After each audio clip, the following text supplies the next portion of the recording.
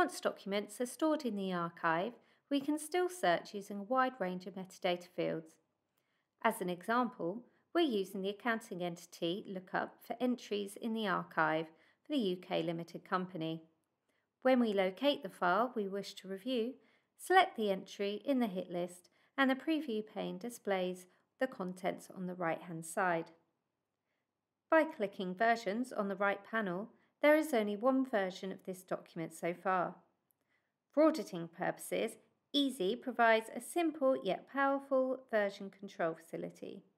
There are no restrictions on how many edits and versions that can be created, and you can edit one field or it could be several.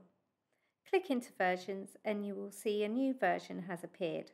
All of the changes we make are time and date stamped against our own logins, and access can be controlled by the user group setup